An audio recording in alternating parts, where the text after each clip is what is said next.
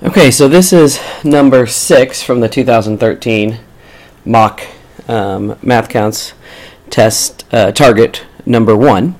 And so when you do this problem, there's a couple ways you could start with it. But let's just go ahead and start by drawing our decagon in because it's going to be helpful to us. Anytime you're asked to draw a regular polygon, I always think the best way to do it is actually to use a circle as a template. So I'm going to draw a circle in as best I can. It's not a great circle, but it's going to be good enough. And then what I'm going to do is I'm going to try to make 10 evenly spaced dots around my circle. And so I've put 2 that are right opposite each other because whenever you have an even number of sides, you're going to have vertices that are exactly opposite of each other that are actually the diameter of the circle.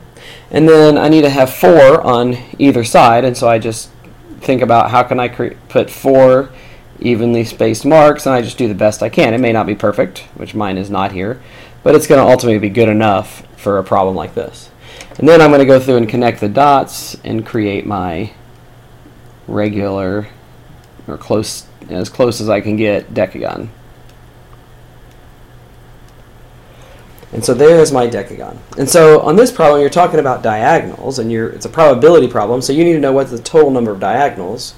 There are a couple different formulas people use. Probably the one that's most common is that from any one diagonal, or one vertice, you can draw a diagonal to every point except for itself, the point that's right next to it, on both sides. And so that means that there are 3 of the points that you can't draw a diagonal to. So for each vertice, there's going to be all but 3 that you can draw a diagonal to, so you got 10 times 7.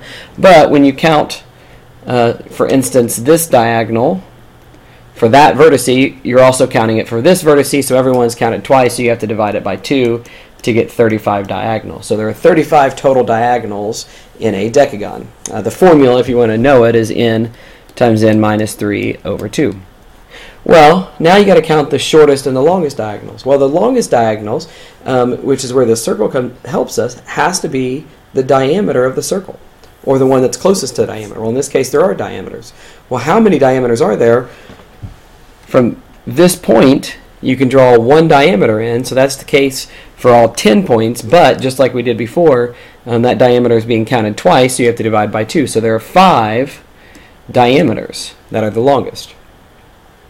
How many are the shortest? Well, the shortest is going to be connecting a point, not with the one next to it because that's a side, but with one that is two dots away, 2 vertices away, and it can go both ways. So for each diagonal, there are 2 shortest or each vertice, there are 2 shortest diagonals possible. And so that means we're going to do 10 vertices times 2, but for the same reason we have with this whole problem, we got to divide by 2. And so that means there are 15 that fit in this shortest or longest. So 35 minus 15 is 20 that are not. We did complementary counting, and so there's 20 that are not. 20 over 35 is going to give you 4/7. And so the correct answer to this problem is 4/7 because there are 20 diagonals that are neither the shortest nor one of the longest diagonals.